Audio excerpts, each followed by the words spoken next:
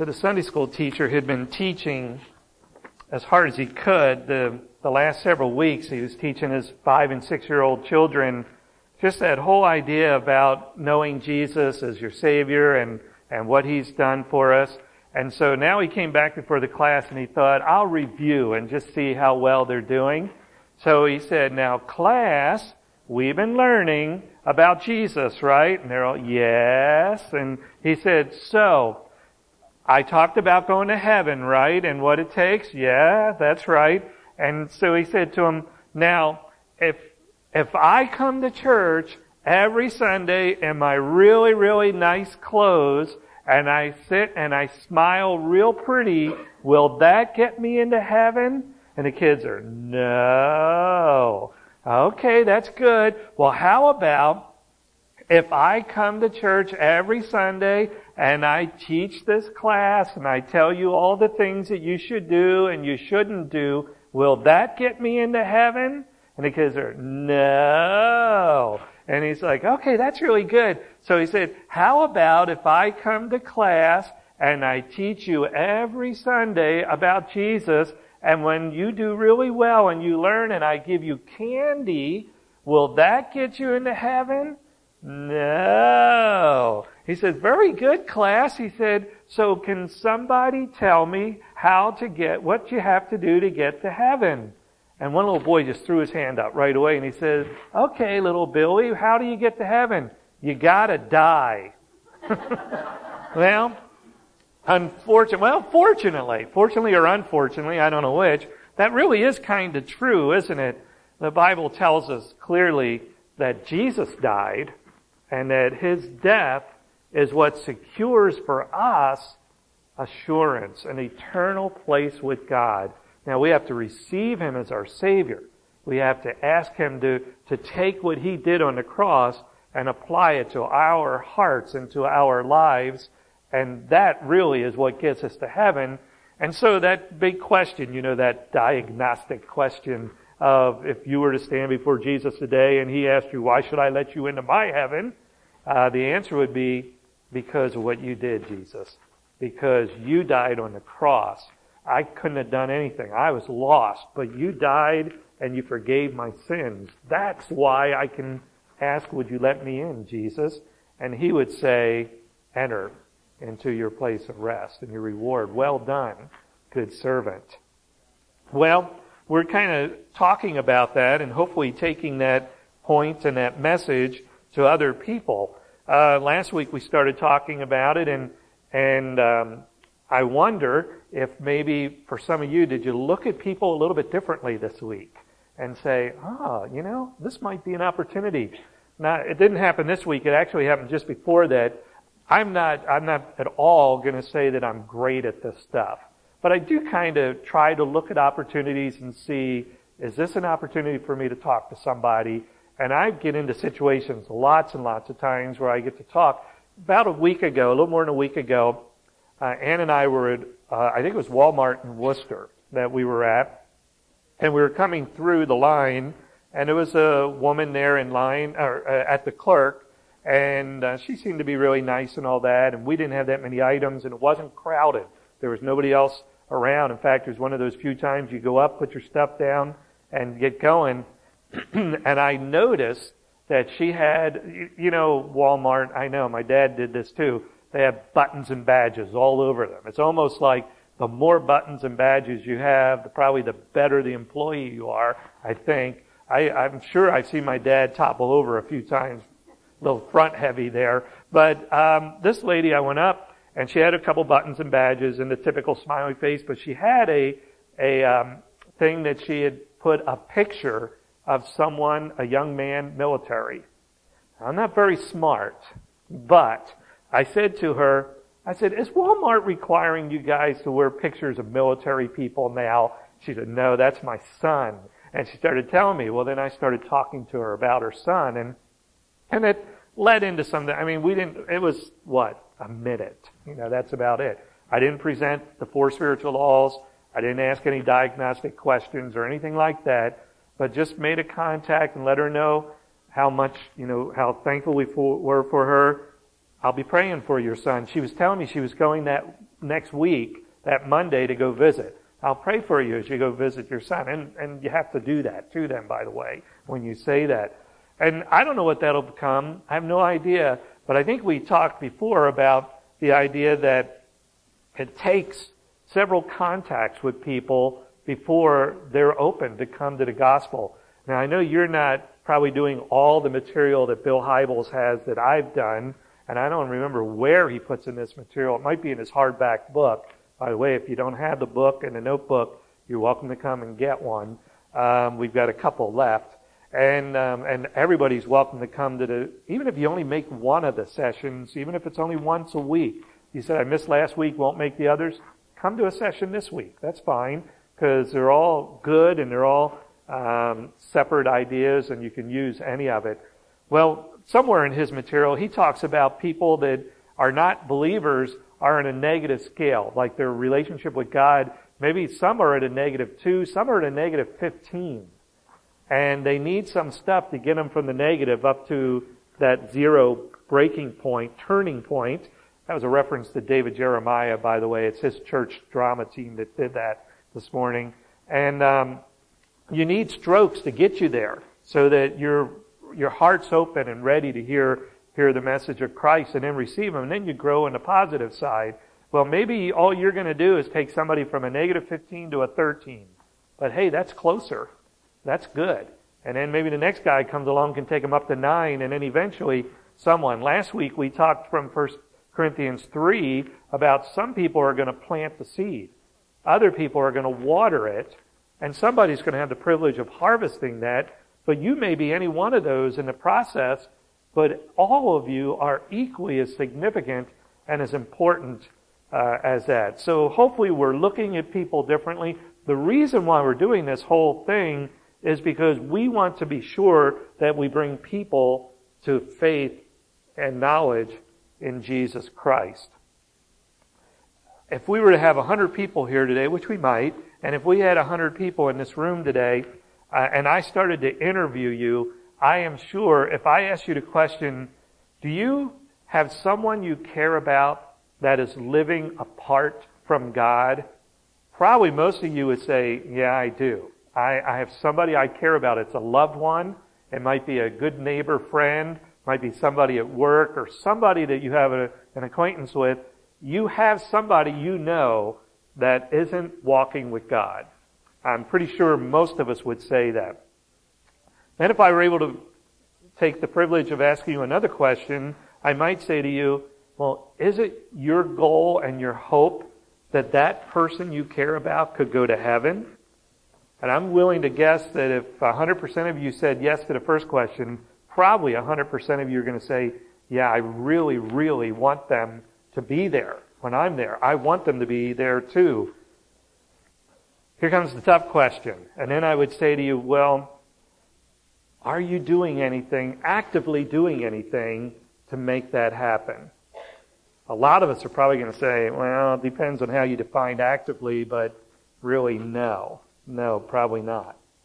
Well, with that in mind, we want to start to think through some things about reaching people for Christ. Last week, we told you that there were some things that you needed to do. We said you needed to be willing to enter into the zone of the unknown. There's some times where we just got to go in there and make ourselves vulnerable and build relationships. Then we have to listen to the promptings of the Spirit of God. Let Him lead us. You know, just you go in and have your normal conversation. I go up to a lady buying stuff and I just ask her about a picture on her badge. That's all I need to do. There's other things that I do and you could do as well. But then from there, let the Spirit of God lead. If she says, oh, would you pray for me because? Then say yes. And then find out what she wants. And then just do it. Just walk and do what God wants you to do in thinking through that. When you walk into a situation and you're starting to share with somebody and you're listening to the Spirit, I think there's some obvious questions that we ought to be asking as we're walking into that. And now I'm going to approach somebody. What are the things that I want to think about? What are the things that I need to pray about? What are the things that, this person wants to talk about? These are things that we ought to be as focused on as we go in to make that conversation. So today, we want to look at just probably three little things that maybe will help us. It's called the living in 3D. And the first one is this, developing friendships. We should be constantly looking for ways to make contacts with people. The idea of going up to a clerk. All of us go to restaurants. All of us, all of a sudden, have somebody who is serving us very personally. They're taking our ideas of what we want, and they're taking them back. They're getting prepared exactly what you and I want, and they're all coming back with what we had ordered, and they're presenting that to us and serving us. And we need to be sensitive to things like that. I think Christians, I hear from waiters and waitresses that sometimes Sunday afternoon is the worst time to be working because the Christians are sometimes the most demanding on the waiters and waitresses, and often the lower of the tips. And that's not a good thing. We should be the opposite way around. We should be probably the best tipsters, and we should also be the ones who are the most appreciative of those who are serving us. Now, I'm sure Carrie Jensen's up there amening everything I just said. She's like, big tips, big tips. Think that way, people. You're Christians. No, think bigger. Yeah, that's true. And that's what we should do. And we have opportunities. You have a person who is intimately working with you. Bill Hybels tells that when he goes to restaurants, he often tries to, before he leaves, look up the waiter or waitress and say to them specifically a word of thanks and use the word that you served me well today. He tries to say that. Let them know that he understands that they were a servant and they did a good job. And that's a good thing to do. I know I try to do things like that. There's other stuff I try to do with people like that. But it's not just, okay, so don't just get locked into saying, okay, now I got to be really good at this at restaurants. But there's other situations that you and I are into. In my case, and some of it's positionally, I know that, but I used to go into the IGA. I almost dreaded going to the IGA because I'd run into people I knew, and then conversations would have to come. And I love being with the people. It just was more whether my schedule was good today to do that or not. Because I know when I went down here, it would take an hour to buy a loaf of bread. I just knew it every time. And so I preferred to go somewhere anonymously if I could. One of the problems that you and I are running into in our Christian experience is the longer we walk with Christ, the fewer numbers of unsaved contacts that we have in our normal relationship. And I started to write myself some notes about this, and I said, it's only natural. And then I thought, well, now wait a minute, is it really natural? There's two sides of that story. One is it's normal because now I'm involved in the church, and now I'm involved in small groups, and now I'm involved in ministry things that take place, and my biggest fear of contact, for me, you're who I work with. You go to a grubby shop and work with a bunch of foul-mouthed kind of people. You're who I work with. See? So now you know who I complain about around the water cooler, right? No, that's not true, but it's real easy for me to be lost in a real nice environment. They talk about ivory towers, and that's easy to do. But you can tend to be that way too, because as you're closer to Christ and you say, you know, that guy who I used to hang out with that talked that way and thought that way and did that way, I don't want to do that anymore. I don't desire what he desires. And so you throw yourself into the nice groups and you hang around with the nice people and the good Christian stuff. And eventually you find out that, you know, you're not really sharing your faith. You're not being challenged in that way very much. Well, that's natural because we should be desiring spiritual things and right relationships. But it's also unnatural because Christ has put us here to be salt and light, and we're supposed to call people. Jesus gave, in Luke chapter 15, he told 3 parable stories. I know you know them. One is about a lost coin, another one's about a lost sheep, and another one's about a lost son. And we looked at 1 or 2 of those recently, and I mentioned to you that Warren Wiersbe gave a summary, And he said all three of them have a similar concept. All of them talk about something that was lost, then something that was found, that same thing was found, and then there was rejoicing. There was rejoicing. Now, we used it a month ago when we were talking about what the angels celebrate. Remember that? We talked about that the week before Christmas, what the angels celebrate. And they celebrate when people find Jesus Christ as Savior. Jesus, in Luke chapter 15, was actually in an audience with a group of people that included Pharisees and scribes who were after Jesus. They were trying to mess him up. They were trying to find him guilty of something so that they could bring him down and get him discredited among the people.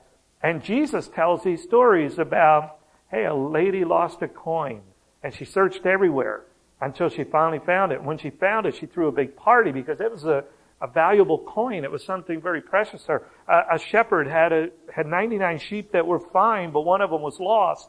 And when he realized that that was true, then he secured the 99 and went searching for the one. And when he found it, it was so great, and he celebrated. And a man who had a son that became a prodigal and left him and just devoured his own life. It was terrible, the things he did. But when he came to his senses and all of his brokenness and came back, the dad threw a huge party and celebrated it. And it was sort of indicating to the Pharisees, the things that you think are good and valuable, God doesn't always look at that. Most of us would have looked at the 99 sheep and said, well, let the one fall off the cliff. I still got 99 more. They'll reproduce. We'll be okay. But God's perspective is different. And God looks at the individual and cares deeply about every single individual. And it's not sheep number 100. It's also sheep number 92 and 86 and 74 and on down through every one of them. God looks at as very, very precious and very significant in His viewpoint. We are all so very valuable.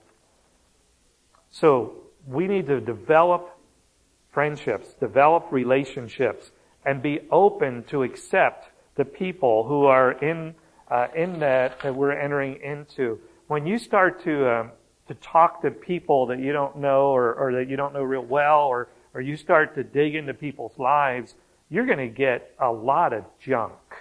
There is an awful lot of junk, and I can guarantee you that the amount of junk that I see and hear in people's lives today compared to what it was when I came out of seminary, it's exponential. I mean, it is multiplied, this stuff. It's to the point now that I expect to hear a lot of garbage when I start dealing with certain people in certain circumstances. It's just there. Their lives are bad and things are tough.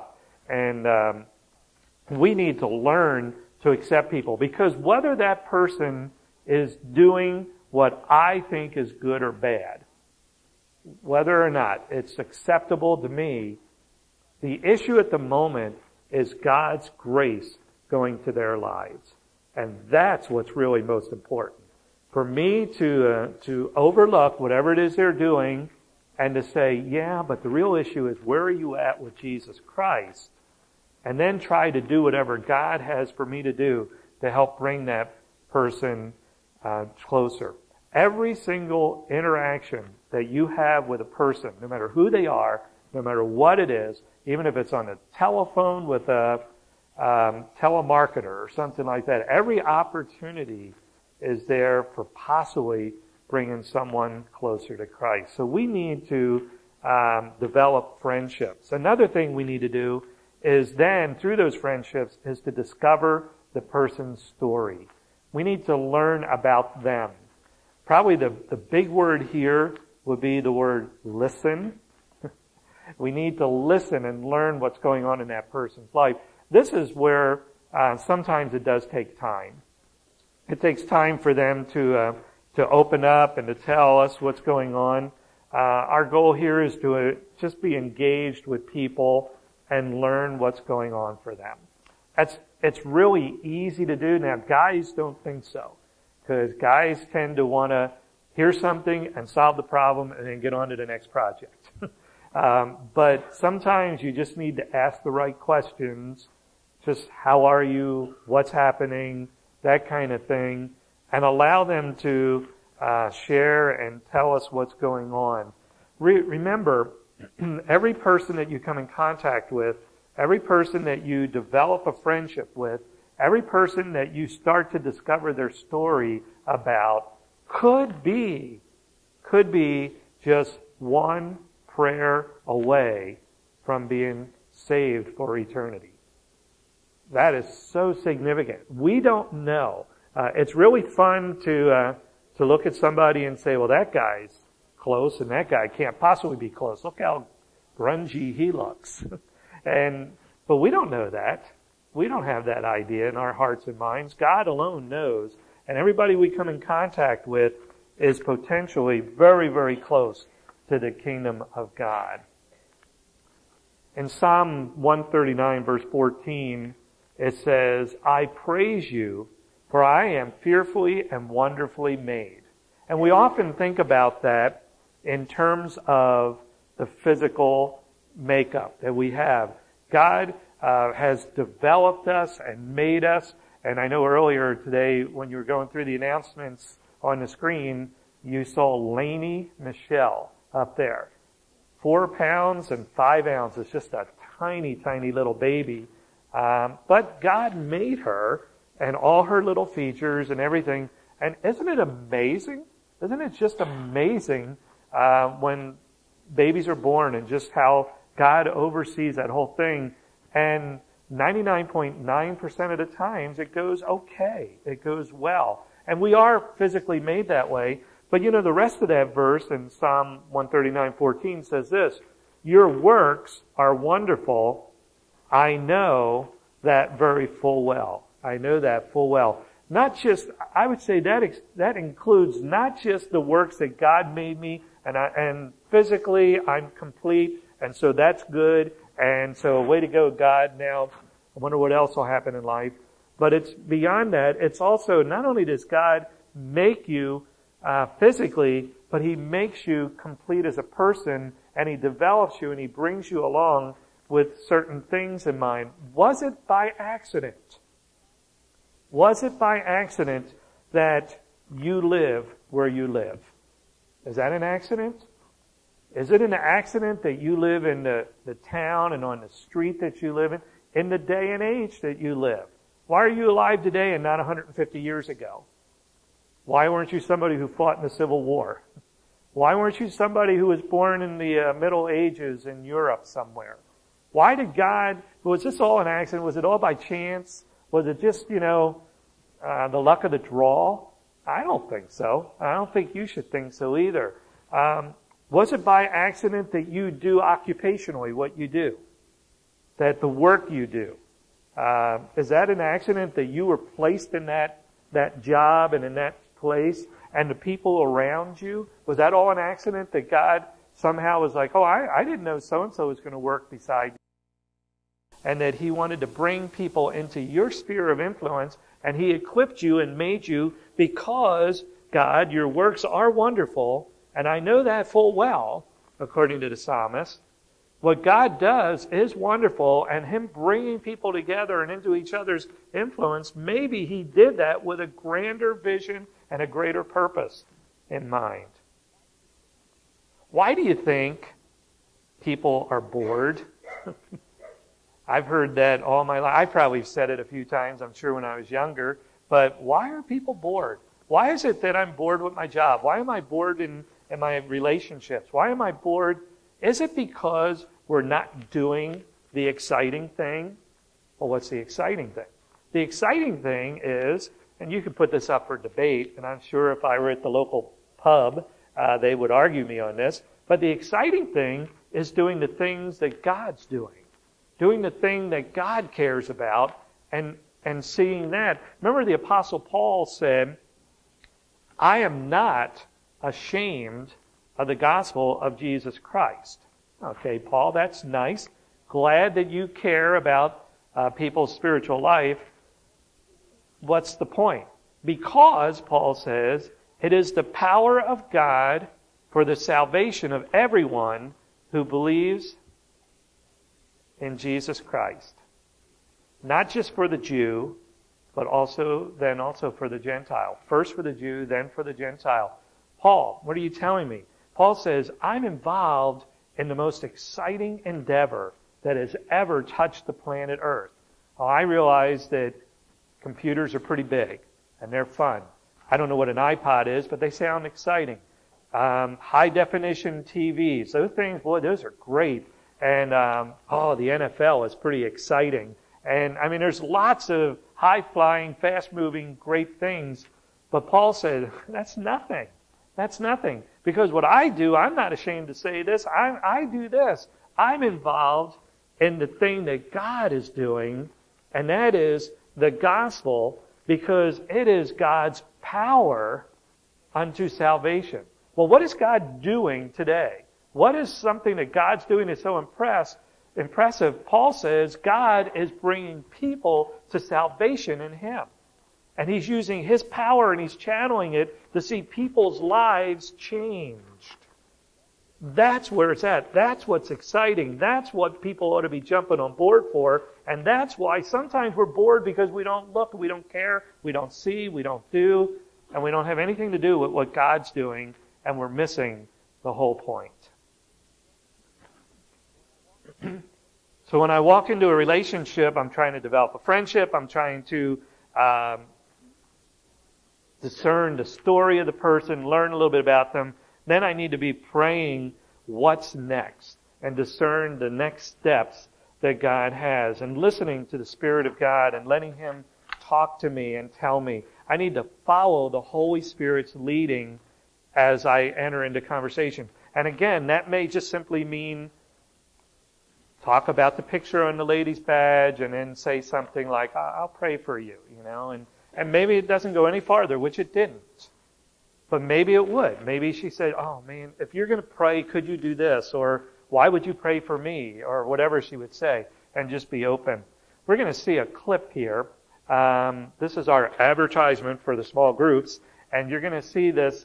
And what you're going to find in this particular clip is you're going to see a case where Bill Hybels tells about how a relationship with an individual went from being a stranger to a friendship to a matter of faith for that one individual. So we'll go to the video. I saw something so valuable inside Dave. And I remember just saying to myself, this is going to be a long, slow walk. He's got to see a Christian kind of walk the walk. I never put a time span on it. I just said, this is a guy I'd like to be friends with, and let God do whatever God's going to do. I really wanted to make sure that it was God doing the work and me riding in the second position. Before regatta, I was preparing my little area on the sailboat, and Bill would come up and just ask me how my week had gone, how Beth was, maybe what had gone on at work. I mean, the conversations never really moved towards faith or Christianity. And it was just so refreshing to me that he was concerned about me as an individual and what was going on in my life. I think really trying to point someone in the direction of faith is usually the summation of a lot of little inputs along the way. I don't think it's the big 3-hour talk where you start with creation and end at the end of the Bible. I don't think it's a great big theological brain dump all at once. I remember Bill giving me a copy of Case for Christ before it was ever even in print. And so in my travels around the country, on airplanes, I would pull that out and read a few pages. And I really needed that because I was so inquisitive about the science part of it. So if you come back to one of the small groups tonight, Wednesday, Saturday, you're going to get to meet Dave Wright, who Bill made a friendship with, had a relationship with, developed it, and then followed God's lead. And then, not to ruin the perfect ending, but Dave becomes a Christian. Obviously, not all of these, not every week you're going to meet someone who becomes a Christian, but you can in that. But did you catch the one thing that Dave said? He used the word, what was refreshing to him. Now, here's a pastor that's trying to reach someone for Christ, and Dave said it was refreshing that he didn't preach at me. He didn't do all that kind of stuff. He cared about me as an individual. He wanted to know how my week was. He wanted to know how Beth was. He wanted to know this and that.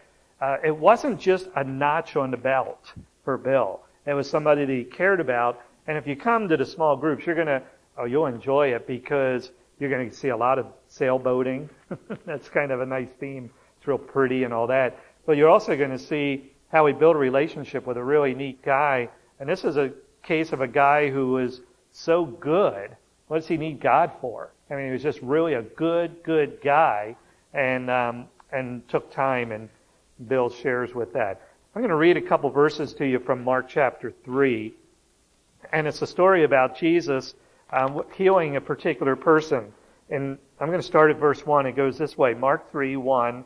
Another time he went into the synagogue, and a man with a shriveled hand was there. Some of them were looking for a reason to accuse Jesus, and that is the Pharisees again, and some of that group. So they were looking for a reason to accuse Jesus, so they watched him closely to see if he would heal on the Sabbath. And Jesus said to the man with the shriveled hand, "Stand up in front of everyone." Then Jesus asked them, to the audience, "Which is lawful on the Sabbath, to do good or to do evil, to save life or to kill?" Now that should have been an obvious answer. And every Sunday school teacher knows that when you ask a question that's kind of obvious, a lot of people don't answer. People don't like to answer questions anyhow in discussions. And here they were. And it says that they did not answer. They remained silent. Now I think the reason why they remained silent is because they knew that anything Jesus said or did was going to trap them anyhow. So here they were. They came to look to diffuse Jesus, to discredit Jesus, and here he is turning it all on them. And then it goes on in verse 5, it says, he looked around at them in anger and deeply distressed at their stubborn hearts. He said to the man, "Stretch out your hand." And he stretched it out, and his hand was completely restored. Wow. Then the Pharisees went out and began to plot with the Herodians on how they might kill Jesus. That's incredible. This text kind of displays the attitude. There was the attitude of the Pharisees. They did not care about this individual. This person was somebody that they could use to trip up Jesus, make him look bad, and get what they wanted. What was Jesus' attitude? He cared about the person. He went out of his way to minister to this person. Now, you and I aren't going to bring healing physically to people. God can do that, but we don't do that. But the point there is that for Jesus, it illustrated what is always his major number one cause in life, and that is people. What Jesus Christ cares about is people. God is in pursuit of people, just like those guys earlier. I love that. I like the inner city accents and all that stuff.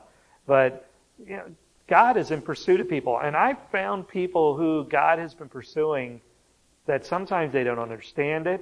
Sometimes they become very bitter. Sometimes you almost don't even want to be around them because they're so miserable because the Spirit of God is attacking them so strongly.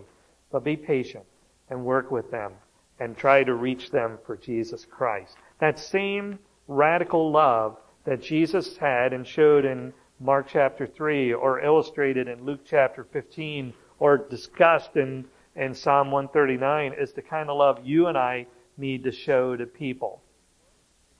It's okay to give books, and Bill did that. He gave a copy of a book. It's okay to give CDs. It's okay to give tapes and sermons.